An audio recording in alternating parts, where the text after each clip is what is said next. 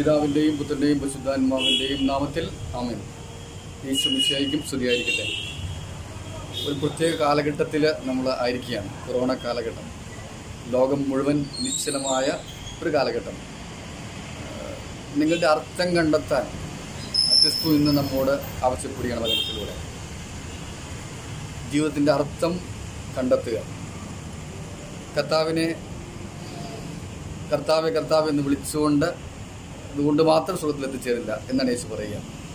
ദൈവത്തിൻ്റെ ഹിതം നിറവേറ്റുന്നവരാണ് സ്വർഗത്തിലെത്തിച്ചേരുക. ഈ വചനഭാഗം മനസ്സിൽ ഉണ്ടാകട്ടെ. മത്തായിയുടെ സുവിശേഷം 7-ാം അധ്യായം 21 വാക്യങ്ങൾ. ദൈവത്തിൻ്റെ ഹിതം നിറവേറ്റുന്നവരാണ് സ്വർഗത്തിലെത്തിച്ചേരുക. നീ നെട്ടോട്ടത്തിലാണ്, ഓട്ടമാണ്. നമ്മളുടെ ഓട്ടങ്ങളുടെ ഓട്ടം എത്തിച്ചേരുന്നത് എവിടെയാണ്? അതെല്ലാം നമ്മുടെ ജീവിതത്തെ വിലയിരുത്തുമ്പോൾ നമ്മൾ തിരിച്ചറിയുന്നത് നമ്മുടെയൊക്കെ ജീവിതത്തിൻ്റെ അർത്ഥം കണ്ടെത്താൻ, ജീവിതത്തിൽ അല്പ സന്തോഷം കണ്ടെത്താൻ നമ്മൾക്ക് ആരൊക്കെയാണെന്ന് പറയാനുള്ള ഒരു വ്യഗ്രതയും പരിശ്രമമുണ്ട്. പല രീതിയിലാണ് നമ്മൾ ചെയ്തുകൊണ്ടിരിക്കുകയാണ്. എല്ലാവരും ഈ കാലഘട്ടത്തിൽ വീഡിയോ നോക്കിയാൽ പല രീതിയിൽ മത്സരങ്ങളിലൂടെ, പാട്ടിലൂടെ ഒക്കെ ചെയ്യാൻ ശ്രമിക്കുന്നുണ്ട്. അത് ചെയ്യണം, അത് പ്രധാനപ്പെട്ടതാണ്. പക്ഷേ ഇത് ചെയ്യാനുള്ള പ്രേരണ എവിടെ നിന്നാണെന്നാണ് കർത്താവിന് ചോദിക്കുക. ഇതിൻ്റെ പ്രേരണ എവിടെ നിന്നാണ്? വിക്ടർ ഫ്രാങ്കിൽ പറയുന്നത് ഇങ്ങനെയാണ്: മനുഷ്യൻ്റെ അർത്ഥമാണ് അവൻ്റെ ജീവിതത്തിൻ്റെ നിദാനം. അർത്ഥം കണ്ടെത്തിയാലേ അവൻ ജീവിക്കുകയുള്ളൂ. വിക്ടർ ഫ്രാങ്കിൽ പറഞ്ഞു വെച്ചു, എൻ്റെ അർത്ഥം ദൈവമാണ്. എനിക്ക് ജീവിതത്തിന് പ്രത്യാശയും പ്രതീക്ഷയും നൽകുന്നത് ദൈവമാണ്. അതുകൊണ്ടാണ് ഞാൻ ജീവിക്കുന്നത്. കർത്താവിൻ്റെ ചോദ്യം അത് തന്നെയായിരിക്കണം ഇന്ന്. നിൻ്റെ ജീവിതത്തിൻ്റെ, നിൻ്റെ പ്രവർത്തനങ്ങളുടെ, നിൻ്റെ ഓട്ടത്തിൻ്റെ ഒക്കെ നിദാനമാകുന്നത് കർത്താവാണോ? ദൈവത്തിൻ്റെ ഹിതമാണോ? ദൈവത്തിൻ്റെ രാജ്യമാണോ? ഈ ഹിതം നിന്റെ ജീവിതത്തിൻ്റെ അടിസ്ഥാന ബിന്ദുവാകുമ്പോഴാണ് ദൈവം വചനത്തിൽ കൂട്ടിച്ചേർക്കുന്നുണ്ട്. പിന്നീട് അവൻ പാറമേൽ ഭവനം പണിതവന് തുല്യമാണ്. അത് കാറ്റടിക്കാം, കോള് വരാം, ഭൂമിയിൽ പലതും സംഭവിച്ചേക്കാം, പക്ഷേ ഒരിക്കലും തകർന്ന് വീഴില്ല. അത് പാറമേൽ പണിതതാണ്. മറ്റേ ഭവനം പണിതിരിക്കുന്നത് പാറയിലല്ല, മണലിലാണ്. അത് തകർന്ന് തരിപ്പണമാകും. അപ്പോൾ ദൈവം ഇന്ന് നമ്മോട് ചോദിക്കുന്നത് ദൈവത്തിൻ്റെ ഹിതം നിറവേറ്റുക, പാറമേൽ പള്ളി പണിയുക.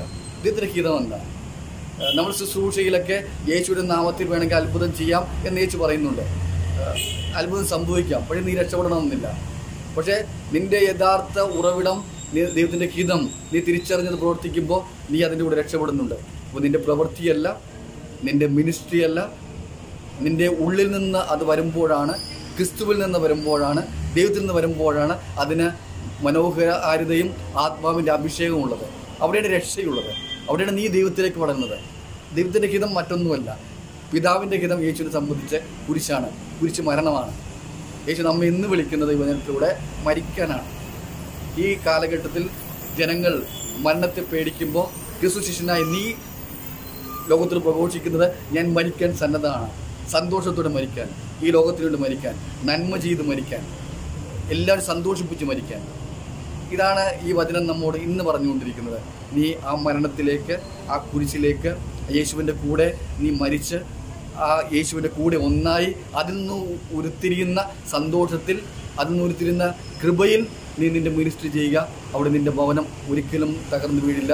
നീ ഈ ലോകത്തിൽ മരിച്ചാലും മരിക്കാതെ ലോകം നിലനിൽക്കുന്ന കാലം നീ ജീവിച്ചിരിക്കും. മറ്റുള്ളവരുടെ മനസ്സുകളിൽ, മറ്റുള്ളവരുടെ ഹൃദയങ്ങളിൽ ഈ ലോകത്തിൽ നീ ഒരു സ്മാരകം പണിയും. കാരണം നിനക്ക് നിത്യതയുണ്ട്, ഒരു ക്രിസ്തു ശിഷ്യനും നിത്യതയുണ്ടെന്ന് ദൈവം നമ്മോട് ഇന്ന് പറഞ്ഞു തരികയാണ്.